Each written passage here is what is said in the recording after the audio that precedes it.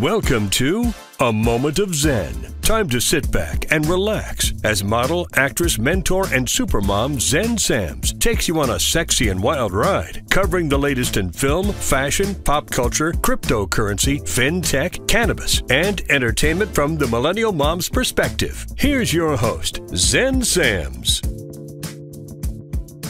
Hello, my beautiful tri-state area. Welcome to our 170th episode. It's always such a pleasure to spend my time with you on the airwaves. Thank you so much for listening to me and interacting with me on social media. It truly makes this all worthwhile. Please make sure to follow me at Xen Sams. That's Zen with an X, not a Z. And also remember that all episodes of A Moment of Zen stream 24/7 on Your Home TV and Kathy Ireland worldwide. You can always find us directly on our YouTube channel at Xen Sams.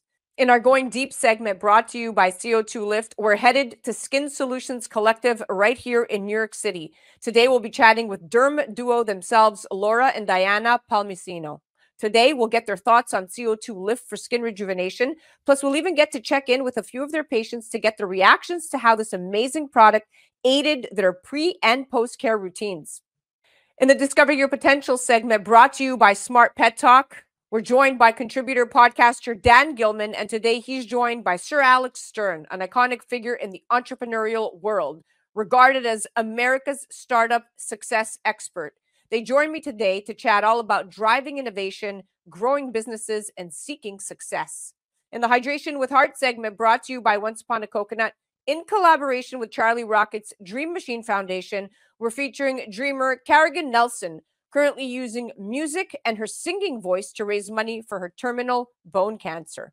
In our FinTech TV exclusive segment, Vince Molinari, CEO of FinTech TV, sits down with Kevin O'Leary, the shark himself, chairman of O'Leary Ventures, to discuss the current state of TikTok. In a law recently passed by Congress, TikTok will be forced to sell by January 19th of 2025. O'Leary joins Vince to deliver the breaking news that he's interested in buying TikTok through an initiative involving potential advertisers on the platform. Stay tuned for Carrigan Nelson for Once Upon a Coconut, chatting bone cancer, music, and staying positive. You're listening to A Moment of Zen right here on 710 WOR, the voice of New York, iHeartRadio. We'll be right back after this.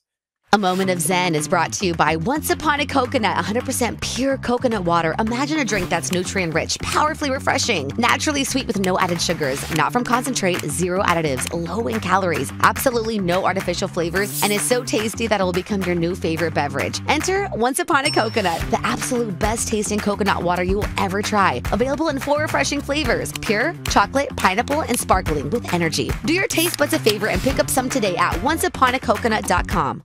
Welcome back, beautiful tri-state area. You're listening to A Moment of Zen right here on 710 WOR, the voice of New York, iHeartRadio. I'm your host, Xen Sams. Up next in the Hydration with Heart segment brought to you by Once Upon a Coconut in collaboration with Charlie Rocket's Dream Machine Foundation. Today we're joined by 23-year-old Carrigan Nelson, diagnosed with Osteosarcoma, which is an aggressive pediatric bone cancer, just after her 18th birthday. She's endured 5 long years of intense chemotherapy and multiple surgeries. Relapsing for the 5th time, she's considered incurable and chemo resistant with her rare disease, taking one of her legs, part of her diaphragm, and metastasizing to both lungs. But one thing it hasn't taken is her spirit. She's not only a 5-time cancer warrior, but she's also a pediatric cancer advocate and award-winning vocalist. She uses her voice to spread awareness, lobby for more pediatric funding, and raise money for community causes.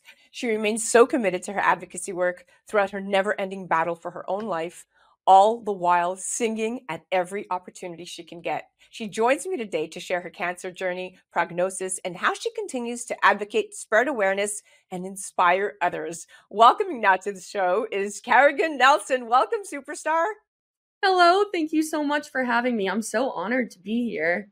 I am so excited to chat with you. So thank you so much for joining me today. Now, before we dive too deep, And before you answer my first question, I'm going to educate our listeners just a little bit. For those of you that don't know, according to the American Cancer Society, osteosarcoma is a rare bone cancer in which the cancer cells look like early forms of bone cells that normally help make new bone tissue. But in this case, the bone tissue is not as strong as that in normal bones. There are about 1,000 new cases diagnosed each year in the United States, and most occur within children, teens, and young adults between the ages of 10 and 30, with teens being the most commonly affected age group.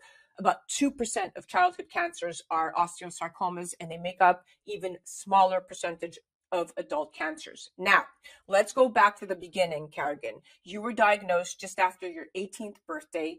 You're now 23. Can you tell us a little bit about what led you to this initial diagnosis?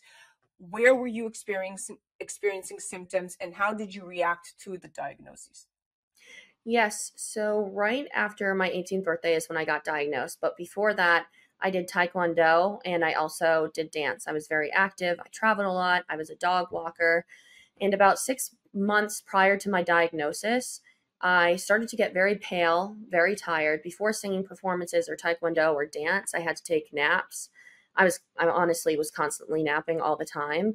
And I took a little break from dance and Taekwondo. And when I went back, I noticed that my left leg was really hurting. And I thought, am I out of shape? I'm like, I didn't take that much of a long break. And, I kept going. I kept trying to power through it. But each day, the leg pain was getting worse and worse. So I ended up going to the hospital and the doctors. And it kept getting misdiagnosed as a sports injury, which is very common with osteosarcoma, unfortunately. And I ended up going to the mall with my friends one day. And I remember we had parked on the other side of the mall. And then all of a sudden, like I felt down where my left leg was below my knee. And there was this giant swollen area. And I pressed on it and it felt really deep down. And I called my mom and I said, Mom, there's something wrong. It's not a sports injury. It's nothing like that. I feel like if we don't pursue this and go to the hospital, that you're going to lose me, because I honestly was so sick and I was pale. I couldn't keep up with everything. I was missing school. It was a lot. So I ended up going to the ER. Actually, before I ended up going to the ER, I couldn't walk back to my car. When I went to the ER, they did an x-ray. Nothing showed on the x-ray because my tumor was actually hiding behind a bone. And it was the size of a softball, but it was hiding behind the bone, which was crazy. So they ended up doing a CT scan, and that's when it showed that it was a cancerous tumor. We didn't know if it was... Wow. Yes. Didn't know if it was Ewing's sarcoma or osteosarcoma at the time, but ended up being osteo. And the crazy part is the tumor had completely eaten away at my bone to the point where it was so thin and right about to break. So I was walking on a bone that was probably days away from breaking. Now, my dear, you are so strong. I am so sorry to hear all of this, but I'm glad that you're with us right now telling this story. And I know that you advocate heavily for knowing the signs and symptoms of osteosarcoma, which is so important because that's how most of them are caught. Now, the most common symptom is what you just said, is pain at the site of the tumor in the bone. And the most common sites for these tumors in younger people are around the knee or in the upper arm, but they do have the ability to develop in any bone. And of course, any other common symptoms, I'm going to assume, include swelling or limb pain. Can you talk to me more about what else you were feeling at the time? Yes, I honestly just didn't feel like myself. I didn't feel like Carrigan. I'm very bubbly and silly, and I just remember feeling depressed. And when I looked in the mirror, I had this.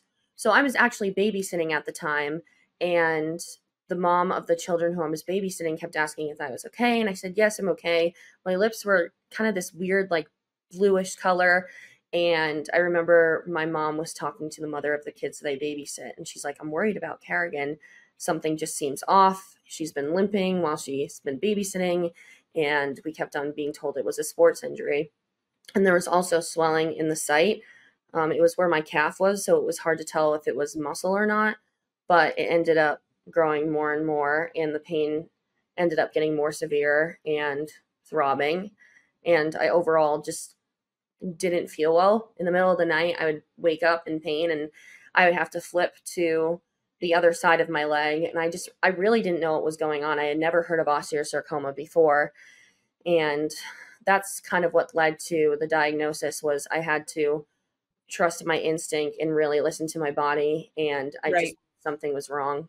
So let's talk about the prognosis. So prognosis depends on many factors like your age, tumor location, and when it's detected. And in your case, although it was detected 5 years ago, it has metastasized to your lungs and has essentially been deemed incurable. And I can't even begin to imagine being faced with the weight of that news, but I do know you remain hopeful and will soon be entering a very intense CAR T-cell immunotherapy clinical trial in North Carolina.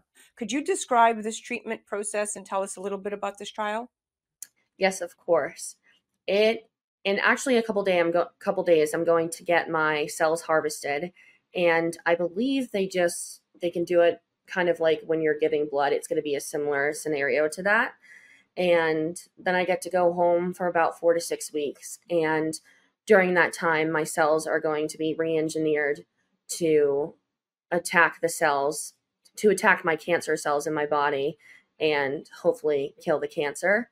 And for those 4 to 6 weeks, I'll be waiting, and then I'll get the call. They're going to put me on a chemotherapy, which will then lower my lymphocytes and my ability to fight off infection. So it will be a little scary, but that's okay. I've been neutropenic before. And then I will get the cells, and then hopefully we should know in the next couple of months if it's working or so. That's incredible. And we're going to be cheering you along in your fight. And I have great faith in this trial. And also a big shout out to Charlie Rocket from the Dream Machine Foundation. He's a great friend of the show and our sponsor, Once Upon a Coconut. Works closely with him. I know him and his team have been helping raise funds for this trial and all the logistics that come with it. So everyone definitely has to head to Dream Machine to donate to Carrigan's fundraiser there.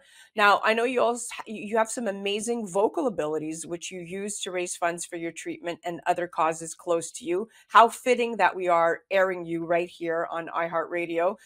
When did you first start singing? And I know in 2021, you performed the national anthem at a Boston Red Sox game, which is amazing. So I'd love to hear about that experience.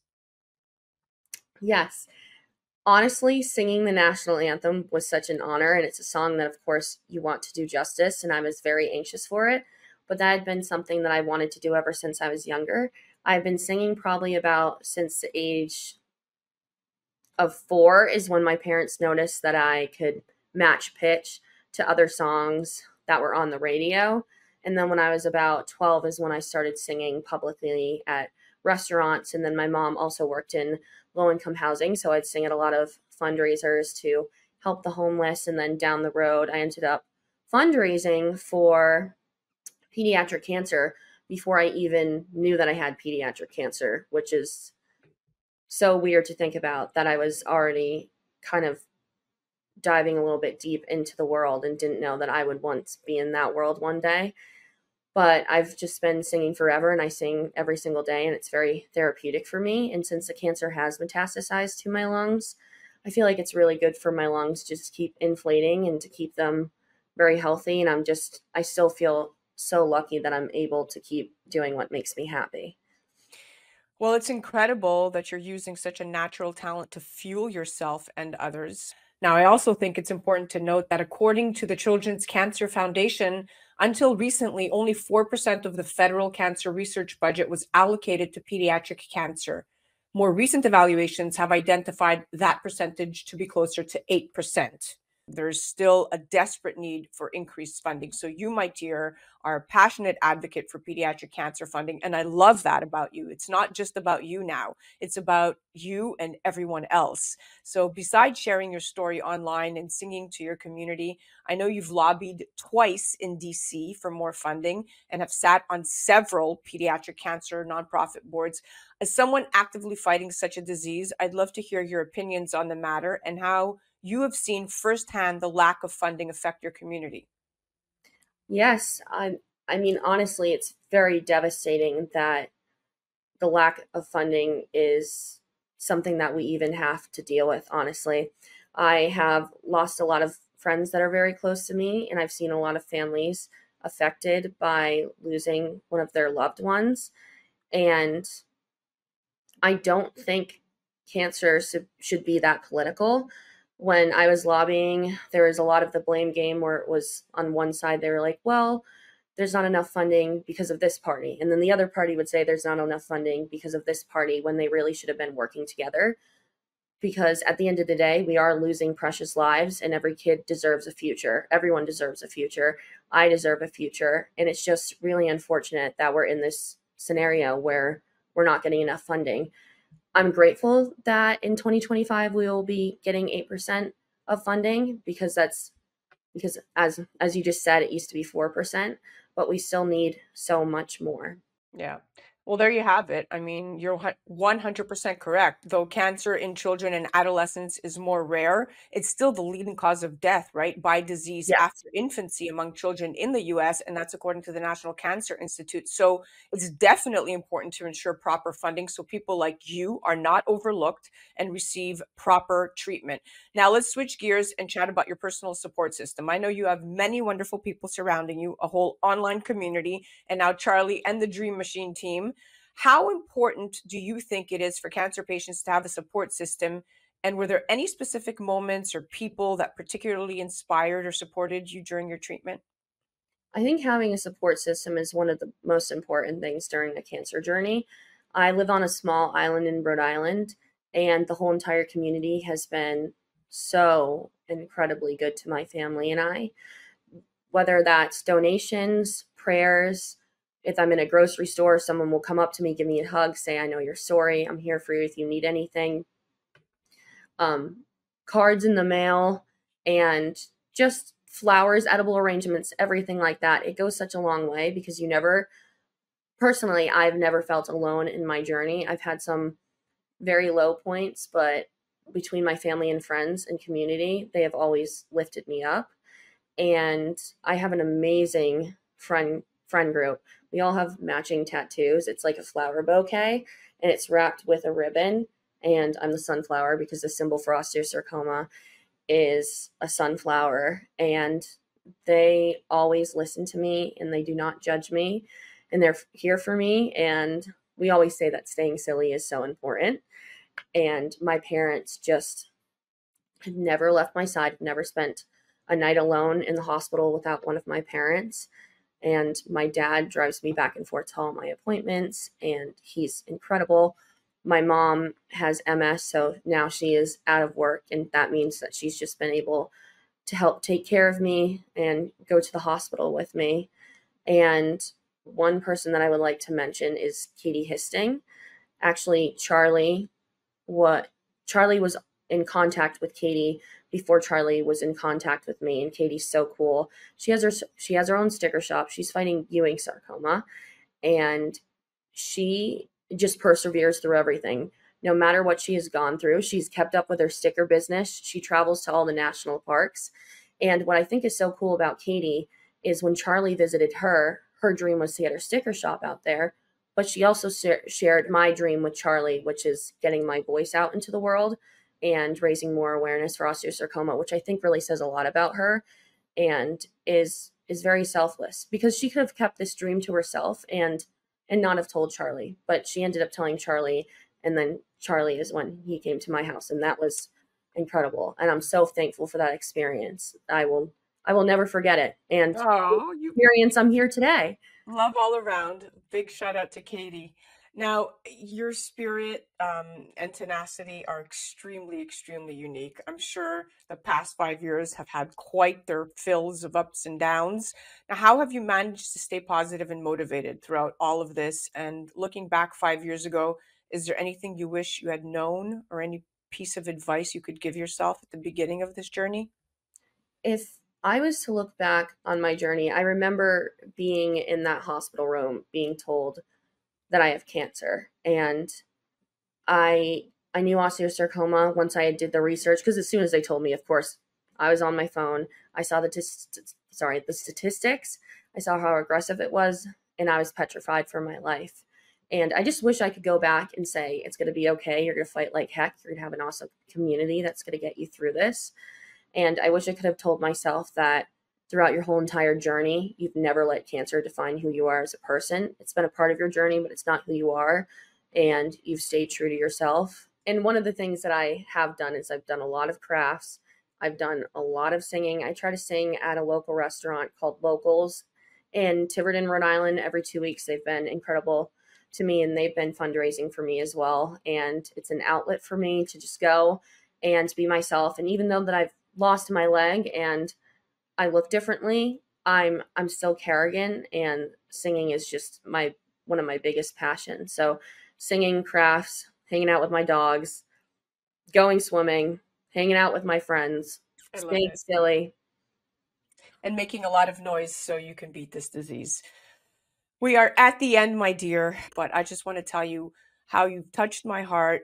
Your story, we are going to continue to spread it. We're going to continue to fundraise for you, and we're going to try to make sure that you beat this. We beat this together. Thank you so much. That was the beautiful Carrigan Nelson, a 23-year-old, 5-time cancer warrior, pediatric cancer advocate, and award-winning vocalist. You definitely need to follow her and her story. Check her out on the gram at Carrigan M. Nelson, and be sure to donate to her fight at dreammachineusa.org. Her upcoming clinical trial could be truly life-changing, and you could make the difference. That was our Hydration with Heart segment, brought to you by Once Upon a Coconut. You're listening to A Moment of Zen right here on 710 WOR, the voice of New York, iHeartRadio. We'll be right back after this. A Moment of Zen is brought to you by Once Upon a Coconut, 100% pure coconut water. Imagine a drink that's nutrient-rich, powerfully refreshing, naturally sweet with no added sugars, not from concentrate, zero additives, low in calories, absolutely no artificial flavors, and is so tasty that it will become your new favorite beverage. Enter Once Upon a Coconut, the absolute best tasting coconut water you will ever try. Available in 4 refreshing flavors: pure, chocolate, pineapple, and sparkling with energy. Do your taste buds a favor and pick up some today at onceuponacoconut.com. A Moment of Zen is brought to you by CO2 Lift. As we age, our skin loses moisture and elasticity, causing wrinkled skin. You can reverse this aging process with CO2 Lift. CO2 Lift utilizes the powerful benefits of carbon dioxide to lift, tighten, and regenerate your skin. This simple, painless at-home carboxytherapy treatment is scientifically proven to reverse the aging process. You will see reduction in wrinkles, increase in luminosity, and improve pigmentation, sagging, skin tone, and radiance. For more information or to order CO2 Lift, go to CO2Lift.com. In today's Going Deep segment, brought to you by CO2 Lift, we're headed to Skin Solutions Collective right here in New York City. And today we'll be chatting with the derm duo themselves, Laura and Diana Palmisino. For 20 years, twin sisters Laura and Diana have been 2 of New York City's most sought-after cosmetic dermatology experts. As co-founders of Skin Solutions Collective, they have offices in both Tribeca and Greenwich, Connecticut. Today, we'll get their thoughts on CO2 Lift for skin rejuvenation, plus we'll even get to check in with a few of their patients to get their reactions to how this amazing product aided their pre- and post-care routines. Let's go check out what the hype is all about. Follow me to Skin Solutions Collective.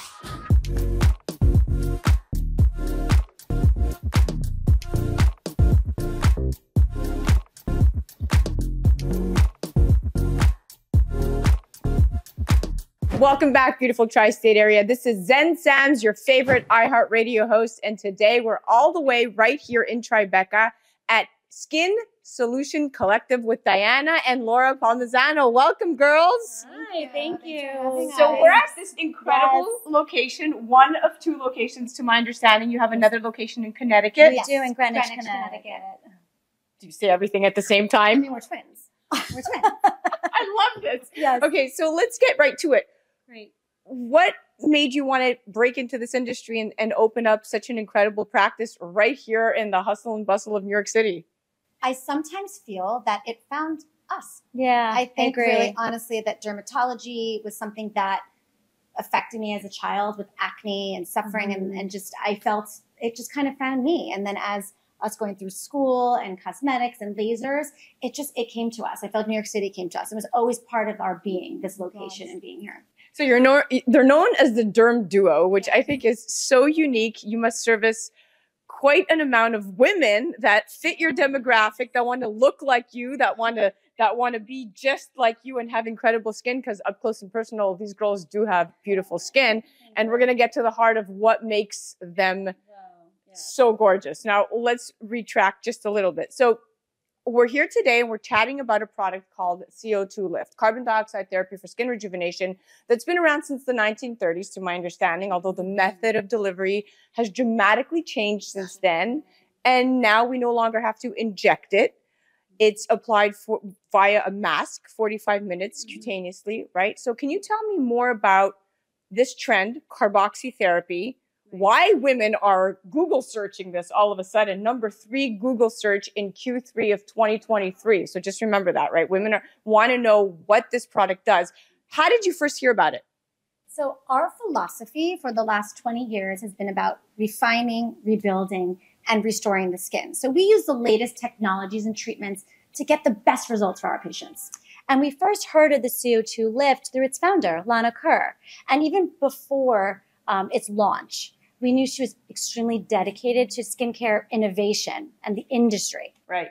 Skin rejuvenation is really at the heart of it all. When you have a product that increases hydration in a single use by 117%, and it's clinically verified and clinically researched, the science doesn't lie. So who are your prime patients that you would recommend using CO2 Lift for? Yeah, so for our Derm Duo patients, it's not necessarily, if, it's more when is the appropriate use. Yes, and when will be of most benefit to them. Right, and exactly. And we ask, questions too. What's the skin health of the patient? Do they have photo damage? Do they have inflammatory skin conditions like eczema or rosacea, photo damaged skin? What's going on with their skin health? Right. Yes. So what's the primary use case for CO2 Lift in your practice? So there's many uses that we can do with this, because it's really about overall skin integrity. That's right. And how we can use it to basically improve it. Right. So when looking at a patient, looking at their treatment, we're determining, when's the appropriate time to use CO2 Lift for its properties, this carboxytherapy property to enhance skin health and, enhance the hydration factors. So the prime candidates for this product are pretty much everybody. Yes. Everybody is a candidate. Yes. And how fast do you see results? So actually, we can see improvement instantaneously to Yes. reduce fine lines, wrinkles, because of the intense hydration that the CO2 Lift offers. Yeah, so again, we've really seen firsthand how this carboxytherapy is so effective in its use. And because of it, we actually even encourage it as maintenance, monthly, even after our treatments. And for our Derm Duo patients, it's really about, they want comfort and quick recovery after procedures. And when you apply the mask, what's the immediate reaction that your patients report feeling? So immediately it's cooling, it's soothing, it feels Luxurious. Yeah, it is. It feels it's luxurious. just luxurious. Yes. And even And the smell, it has this unbelievable welcoming smell to it. It's just so inviting. It's inviting. It's a bougie treatment. It is. When you talk about use cases, now I know you're very you promote combo therapies. Yes. And it's actually a trend now. No one is just resorting to a single, therapy. It's more about combining therapies and catering them to individual patients and really understanding what patients need from hydrating the skin from within. What's the #1 procedure people are requesting these days? Okay, so actually the Fraxel Dual is a great example. It's intense. Yes. Because of its deep penetration. It could treat anything from like pigmentation, fine lines, scars. So it requires a solid 7 to 14 days of healing time. Yeah, and this is not a comfortable 7 days. It's not. Like the first day you're very warm, almost like sunburn. And then the day after and the day after that, you feel this redness, you have swelling. And, with the use of it, even after and again, before the laser, we've seen improvements up to 2 days of reduction in healing time with it. And when a patient uses the CO2 Lift mask 24 hours prior to a Fraxel appointment, they actually can see reduction in the inflammation that they would receive post-treatment, because it helps with the skin integrity and resilience. So the overall treatment is just more comfortable. Right. So then also using it 24 hours after, say, the Fraxel laser, and then every other day thereafter, you can see even more of an improvement. Again, bringing those days down in that healing process. Again, we've seen up to 2 days. So the CO2 Lift just makes the treatment easier because of that intense hydration. And I've heard it's really effective for hyperpigmentation, for acne scars, for any kind of discoloration. And now they're really clinically researching and verifying it for more medically complex treatments like lichen sclerosis and diabetic ulcers, and pre and post major surgery for open wounds, right? Liposculpture. I heard, and correct me if I'm wrong, but one of your fellows compared this to an hyperbaric oxygen chamber. Yes. What do you say to that? So it really is this magical healing topical component. It really is a wound healer because really our skin is an organ. It's a barrier. We're trying to really improve. And again, going back to that word integrity, we are trying to maintain the integrity of the skin, which is the barrier. So it's a protective agent. And it increases the circulation of the red blood cells. Okay, it actually detoxifies because it allows the circulation, eliminating things, and then it helps the blood flow. So of course it's going to increase the wound healing. Get that oxygen there. You want the oxygen to get to the point that we want it to get to. And they were using it post venous ligation. Yes. To help improve the healing time. Okay, well, now we're going to put it to good use, and we are going to see in real time what your patients, the Derm Duo patients, are going to be experiencing. I know we have some difference in generations. We have somebody in their 30s and somebody in their 50s. They're going to be trying the CO2 lift mask pre and post. We're going to get the reactions in real time. Let's do it. Welcome back, my friends. We're here with Sophia Pavlakis. She's one of the patients here at Derm Duo in Tribeca, and she just had a treatment done to her face and then had the CO2 lift mask in combo therapy. Welcome to the show, my friend. Thank you so much for having me. So happy to be here. You look stunning and glowing. You too. Tell me what procedure you just had done. So I recently had both thermage and Fraxel treatment, and I actually incorporated the CO2 lift mask both before and after the treatment this time, as opposed to what I've done in the past.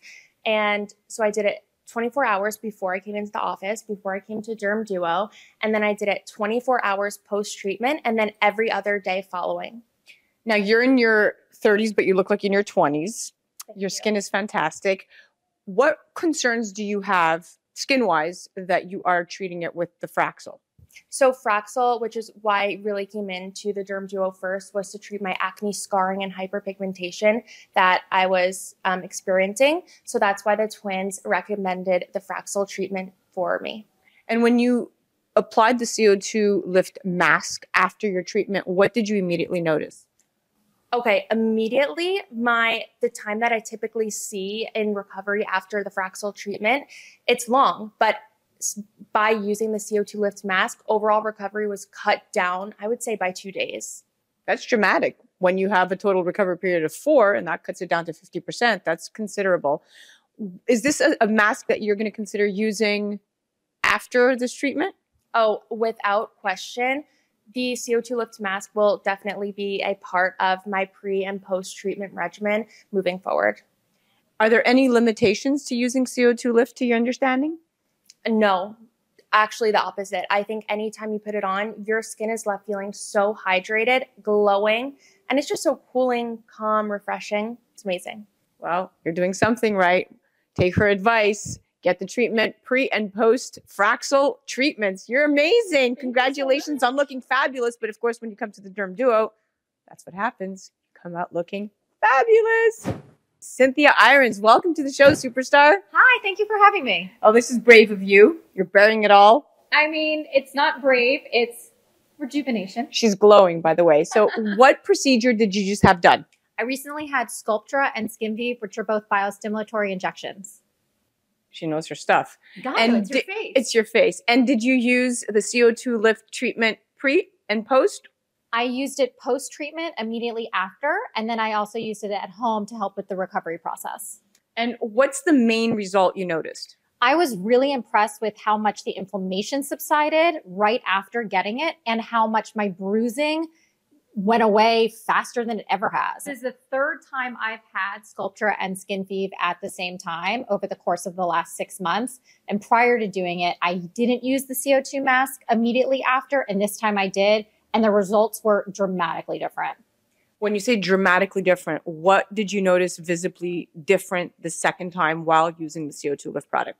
Immediately from leaving the office, I wasn't as swollen as I've been in the past. And the bruising that I typically have was not as bad, and it didn't last for as many days as it usually does, which when you're recovering, you want that recovery to be as minimal as possible. You do. And well, you look fantastic. Now, this is this product, CO2 Lift.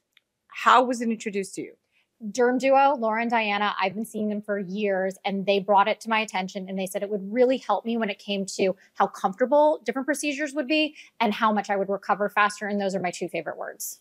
Well, Laura and Diana know their stuff, and they look fabulous themselves. When you took the mask off, was this a treatment that you thought to yourself, I want to do this again? 100%. It's really interesting how comforting and cooling and how refreshing the mask feels right after you've had a treatment, because I mean, your face has gone through a lot and you want it to be comfortable, and it really helps with that. But then it's also interesting at just how easy it comes off. It's not like a mask that tugs at your face. So when it goes on, it feels really light and comfortable, and it comes off really easily. Well, you look beautiful and glowing. I'm sold. You are fantastic. And thank you so much for coming on today. Thank you for your testimonial. Thank you. And it's all the Derm Duo. That was our Going Deep segment, brought to you by CO2 Lift. Thank you so much to Cynthia and Sophia for sharing their CO2 Lift experiences with us. And definitely be sure to visit the Derm Duo, Laura and Diana Palmisino, at one of their offices. You can check them out online at dermduo.com or on the gram at dermduo. You're listening to A Moment of Zen right here on 710 WOR, the voice of New York, iHeartRadio. We'll be right back after this. A Moment of Zen is brought to you by Your Home TV with Kathy Ireland and their channel partners. Head to yourhometv.com for free, family-friendly programming, streaming 24/7. The Kelly Williams Show is brought to you by Serendipity Yacht Cruises and Events. Tune in and turn on your happy. Kelly Williams is full of energy and incredible guests. Watch her anytime, free programming on Your Home TV network, and do follow her on social media for a chance to win monthly prizes. Check out The Kelly Williams Show on yourhometv.com. Tune in to A Moment of Zen, Saturday nights from 9 to 10 p.m. on 710 WOR, the voice of New York. Welcome back, beautiful tri-state area. You're listening to A Moment of Zen right here on 710 WOR, the voice of New York, iHeartRadio. I'm your host, Zen Sams. Up next in the Discover Your Potential segment, brought to you by Smart Pet Talk. Today, we're joined by our regular contributor, podcaster, and co-host, Dan Gilman. And today he is joined by Sir Alec Stern, an iconic figure in the entrepreneurial world. With his pioneering spirit, he's best known as a founding team member of the renowned company Constant Contact, which he has been with for over 18 years, from startup to IPO to a $1.1 billion acquisition. Regarded as America's startup success expert, he's been a co-founder or founding team member of 8 startups with 5 incredible exits, 2 IPOs, and 3 acquisitions. His insights have guided countless startups from the ground up, helping to shape the landscape of modern entrepreneurship.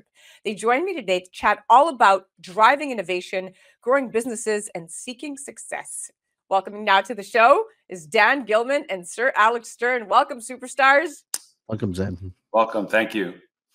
So excited to have you on. Okay, let's dive right in. Sir Alec. Yes, you heard that right. Sir Alec, because I know you recently received the distinct honor being knighted and ennobled as a Baron of Boston of Cappadocia by the Royal Order of Constantine the Great and St. Helen of the Royal and Sovereign House of Cappadocia and St. Bartholomew for your exceptional accomplishments in entrepreneurship. I can't believe I actually did that right without fumbling any of that, specifically in entrepreneurship's innovation and philanthropy. So I think it goes without saying that you are quite the expert, but I'm curious to know, throughout your illustrious career, what has been one of the most unconventional pieces of advice that you followed, and how did it pay off? Yeah, so I think that the biggest thing for me is the management and handling of obstacles. I was always that person that would take a piece of paper and put a little box and then write on the line, the obstacle, and hope I checked the box by the end of the day, but it never went away. And over time, it just felt like the font got bigger and bigger and bigger, and that obstacle weighed on me more. But I actually learned that, I'm not the first one to sort of struggle with that obstacle. I won't be the last. Those that have succeeded at knocking it down, there are some that have failed. So just to really seek counsel, go find others and talk through that, and maybe break it up into smaller pieces so you can have some wins in knocking down the obstacle. And it's kind of creating a muscle memory, because behind that obstacle is a bigger one. And then behind that next one is a bigger one. And you have to figure out how to do that. And oftentimes when people drop out of the startup game or want to sort of quit, it's because it's an obstacle or something that weighs on them. And for me, that was something I learned, and I appreciated the advice I got on how to handle that. Well, all that advice and hard work certainly did pay off. I also admire how you continue to pay it forward. I know that after you settled in Boston, you became very involved in the city's nonprofit ecosystem, and you've done everything from co-chairing galas and fundraising to co-founding two nonprofits of your own, raising millions of dollars in the process. So it should really come as no surprise that you were presented with the Be Great's Exemplary Humanitarian Award in 2022. You are truly doing it all. Now, I know Dan has a few questions as well, so I'm going to hand it off to you, my dear. Can you tell us about a time when you had to pivot dramatically in your career or business strategy? And also, what drove that change and what was the outcome? Yeah, so pivoting is a natural. It's just a natural thing in the process of in a startup. You set out to do something, and if you were kind of thinking about the analogy of a lane of a highway, you have your idea and you're on that lane, and then sometimes you find that the opportunity exists in the lane adjacent on either side of that, or sometimes you're on the wrong highway. You got to get on another highway and find another lane. And so I have a lot of experience in doing that. And I think the learnings for me is just really getting out and asking your target market. I get asked every single day, many times, what do you think of our idea? What do you think of my idea? And my answer is, it doesn't matter what I think. What does your target market think? And I think we sort of forget, even though we might have been that target market at one point, like I was a small business, so I know what they need. Things change, up to the minute.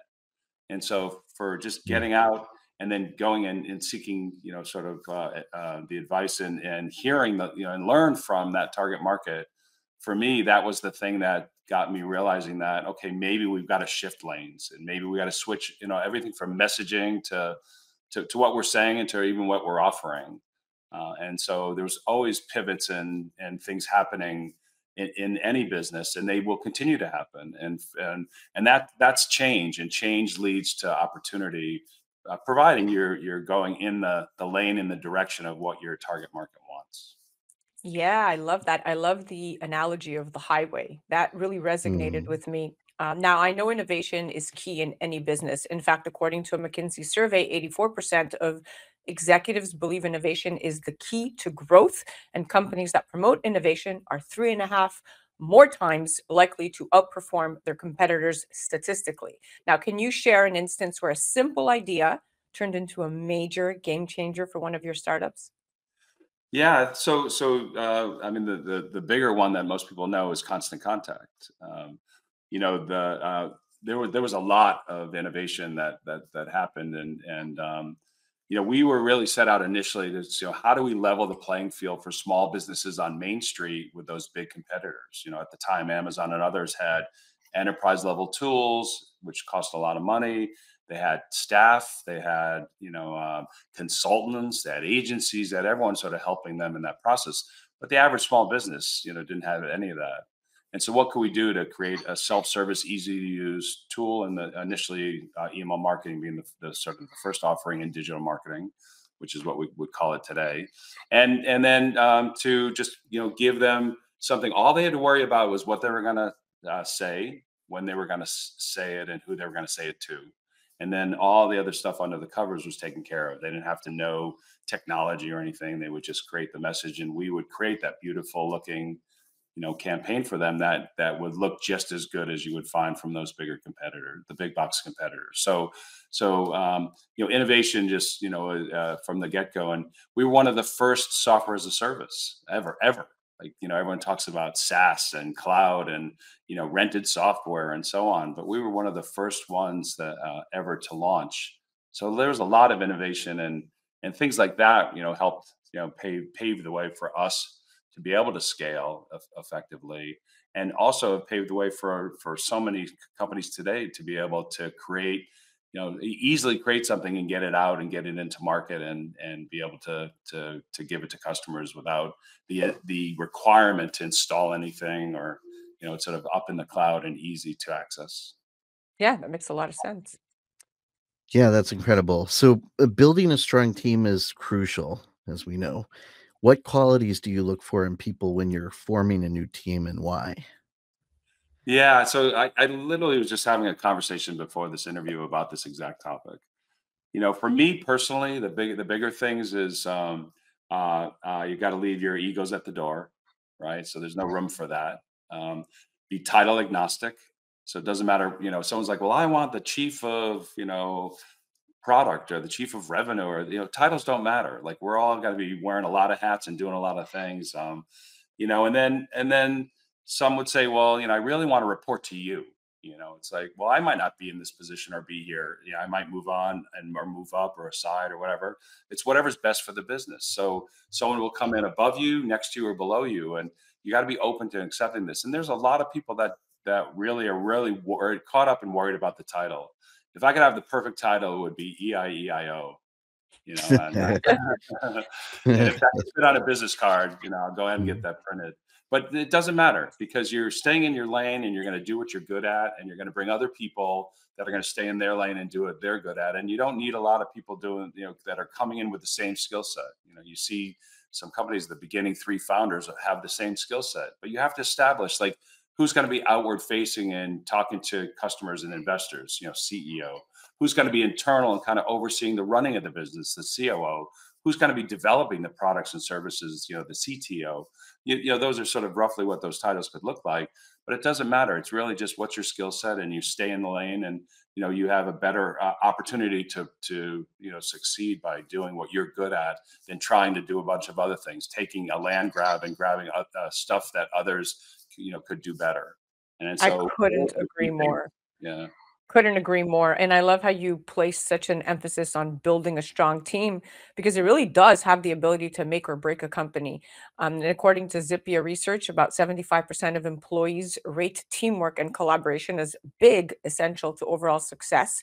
And to go even further, a study by Fierce Inc. found that 86% of employees cited ineffective communication or a lack of collaboration as the main source of workplace failures. So you're absolutely right to be seeking out these qualities to form the best team possible.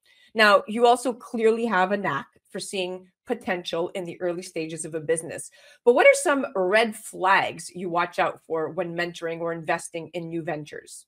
Yeah, so I think one of the big things is passion, right? You need to be passionate about your idea.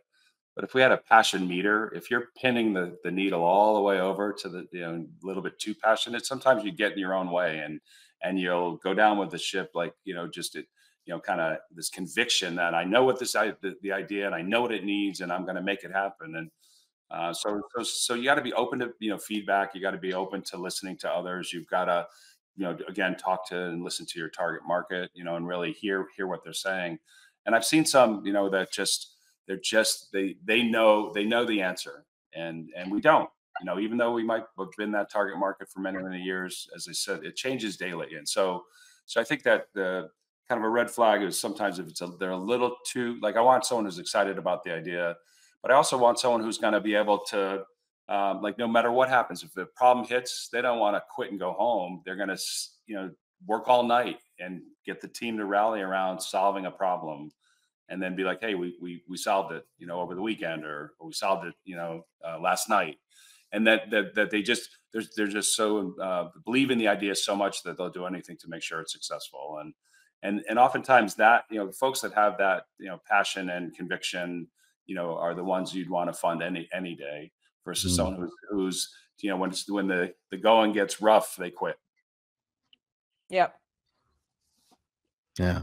That's what is the biggest risk you've taken in your career, and how did that shape your approach to business and leadership? So I am, it's funny. It's funny. I am a risk taker, and unfortunately I take too many risks on too many things, like an international flight and arriving at the airport 20 minutes before. You don't want to do things like that. But I've had agents say to me, are you a risk taker? I'm like, every day. But as far as within business, you got to take a chance. And I think, in my own statistics, 85% of the time, a product or idea or a service that someone's going to bring to market is just executing on something that already exists but could be done better. And there's a lot of industries that are asleep at the wheel that that you could execute and do better. And then there, of course, the 15% is creating something that didn't exist before. When we see so many examples of that, Airbnb and Uber and Google and Facebook and all these things that have sort of come along the way. Constant Contact was an example of one as well. And so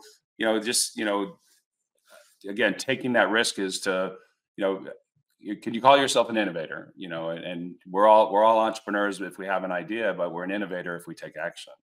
And so that's just running it by others, noodle on it, get other people to support what you're doing, find that target market, get their feedback, and run with it. And so I've taken a lot of risks, but believing, you hear a lot of no's over time, and I ignore those because a no means not now in my world. You can always cultivate those and turn them into yeses later and get feedback and so on. But just get out, take that idea, take that risk, and if your target market says it's something they want and they're willing to pay for it, you're onto something. Nice. We are almost out of time. We have 2 questions left. So shifting back to the topic of innovation and looking at the technological advancements today, whether it's artificial intelligence or cybersecurity, e-commerce, the metaverse, I mean, the list goes on and on. But which industries do you believe are going to hold the most promise for young entrepreneurs to explore? Yeah, so it's a question of whether it's something that they want to build a business around, or it's something that they want to use that innovation to help advance their business, right? And I think there's sort of both sides of the coin that where this exists. I've been very active in AI. I've been very active in the metaverse, and been very active as new things are coming out to really learn about them and see where the opportunities lie. And I think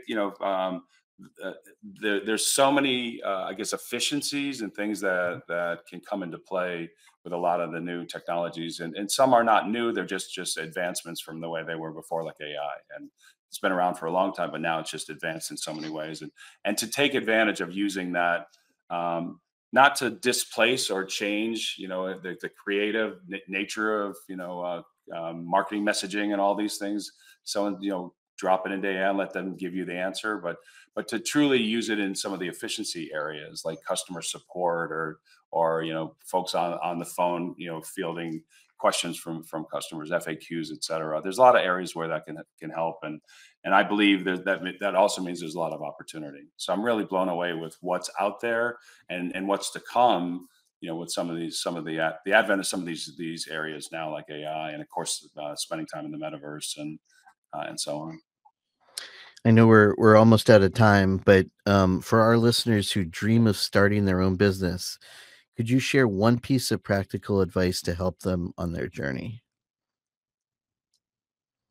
Yeah. So, I said about feedback's a gift. So that's just important to do that at every level, especially as you're getting going. Seek counsel from mentors and others that have been in your industry or circling kind of something that you're thinking of doing. You get a lot of great advice and from others that have been there and done it before, and of course from that target market. And I think the big one that I said, no means not now. That's the biggest thing for me. I would hear a no and I would ask for feedback why they said no, and oftentimes you get a no because it's what you said, how you said it, and when you said it. They weren't ready to receive it, or you didn't say it as well as you should. The elevator pitch, of explaining your business. Some people will assume that the elevator rides 20, 30 floors. It's not. It's 1 or 2. Can you succinctly say what you're doing in a very short amount of time? But the key thing is starting with listening.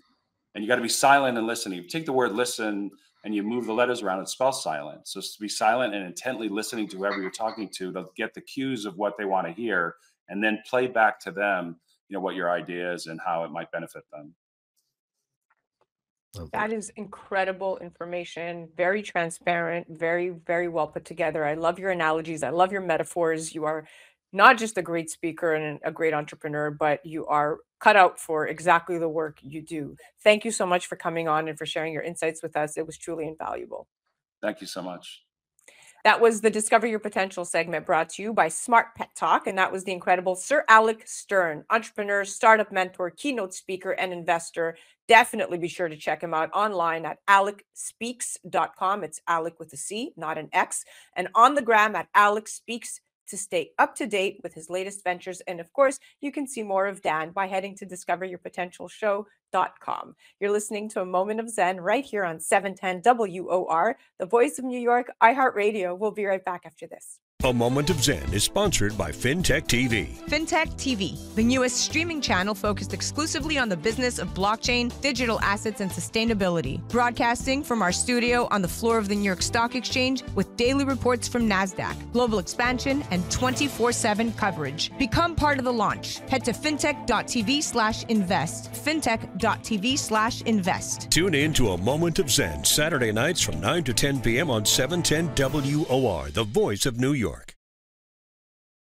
As the digital asset ecosystem continues to grow, so do the questions surrounding regulation and crypto as a long-term investment.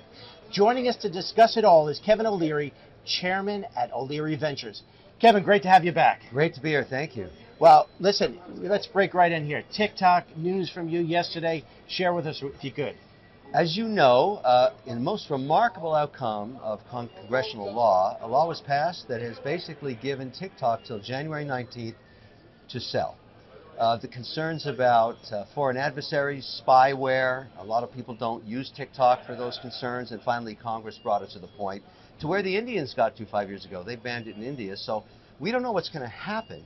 But because one of the options for the company is to be able to sell it into domestic ownership, I want to buy it.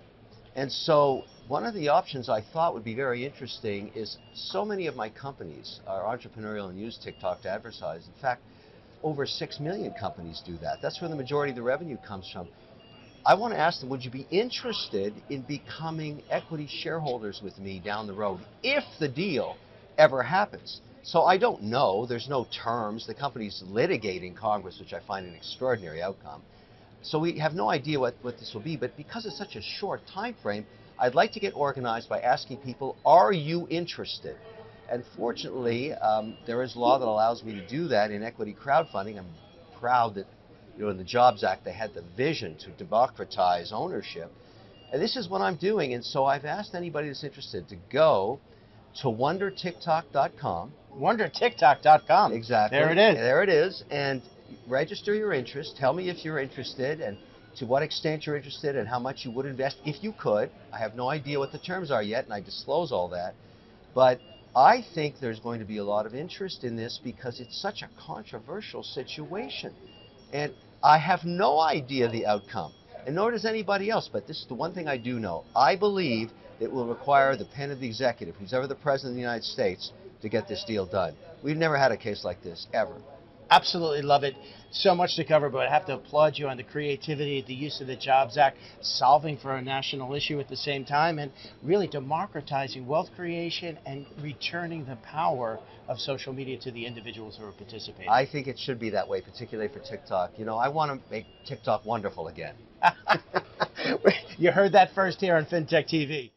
A Moment of Zen is brought to you by Your Home TV with Kathy Ireland and their channel partners. Head to yourhometv.com for free, family-friendly programming, streaming 24/7. Do you have the dream of starting and owning your own business? Or know of someone who does? If so, check out Your Home Business program, where they inspire, equip, and encourage those who dream of owning and operating their own business. Check out Your Home Business on yourhometv.com. Tune in to A Moment of Zen, Saturday nights from 9 to 10 p.m. on 710 WOR, the voice of New York. Well, that's a wrap, my dear friends. Remember to join me right here on 710 WOR, the voice of New York, every Saturday night from 9 to 10 p.m. Or you could head to 710WOR.iHeart.com/A Moment of Zen. Also remember that we're live on Traverse TV Sundays at 1 p.m., YouTube Sundays at 2 p.m., and all episodes of A Moment of Zen are available on Your Home TV and Kathy Ireland worldwide streaming platform that's free programming to you. You could head directly to our channel at mox.yourhometv.com. Thank you for listening to us. It's been an absolute pleasure being your host. Thanks again to all of our sponsors that continue to make this show possible. And remember that happiness is the only thing that multiplies when you share it.